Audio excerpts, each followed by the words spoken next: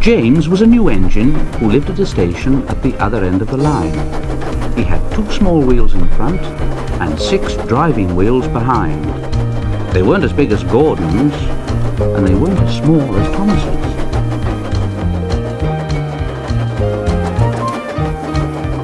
The Fat controller told him, "You're a special mixed traffic engine.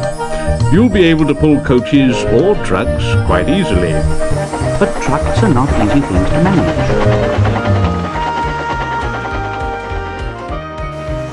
And on his first day, they'd pushed James down a hill into a hole.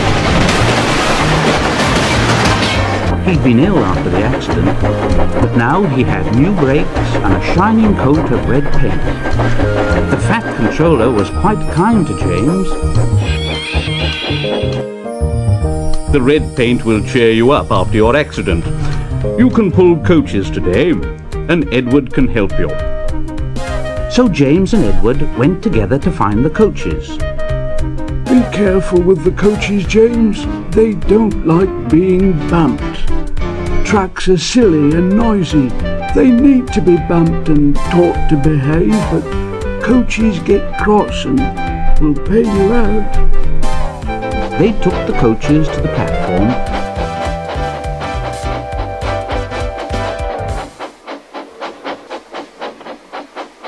and were both coupled on in front. The Fat controller, the station master, and some little boys all came to admire James's shining rods and red paint.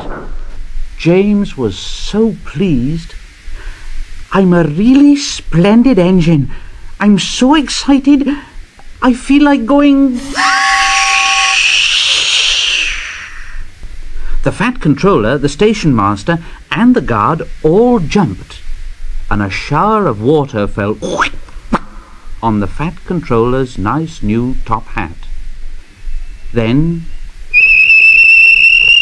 the whistle blew, and James thought they'd better go. So they went. "Go on, Edward. Go on, Edward. Don't push. Don't push. Don't push." Edward didn't like starting quickly. Neither did the coaches. "Don't go so fast. Don't go so fast. Don't go so fast. Don't go so fast." But James didn't listen. He just wanted to run away before the Fat controller could call him back. He didn't even want to stop at the first station. And Edward had to say, James, stop at once." Even so, 2 coaches in front were beyond the platform before they stopped, and they had to go back to let the passengers out. Lots of people came to look at James, but as no one seemed to know about the Fat controller's top hat, James felt happier. Presently, they came to the junction where Thomas was waiting with his 2 coaches. Thomas was pleased to see James. "Hello, James. Feeling better?" "Yes, thank you. That's right." "Ha! That's my guard's whistle. I must be off. Sorry I can't stop. I don't know what that Fat controller would do without me to run his branch line." Ta-da! Ta-da! Ta-da! Ta-da!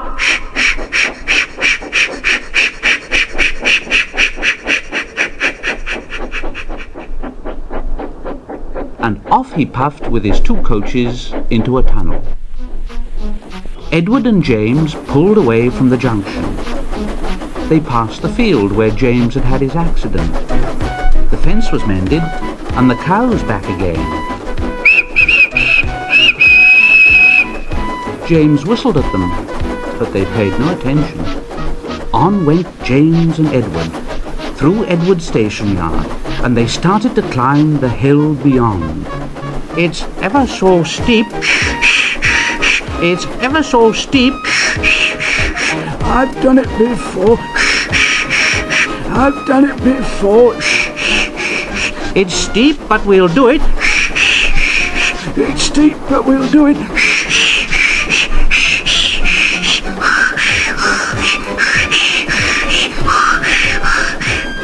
And the two engines puffed together as they pulled the train up the long hill.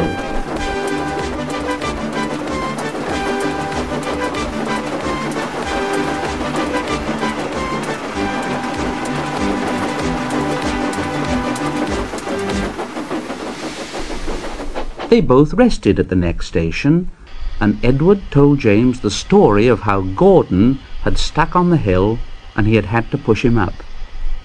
James laughed so much he got hiccups.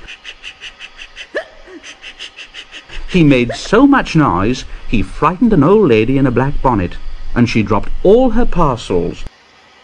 James got quieter in his shed that night. He had enjoyed his day, but he was a little afraid of what the Fat Controller would say about the top hat.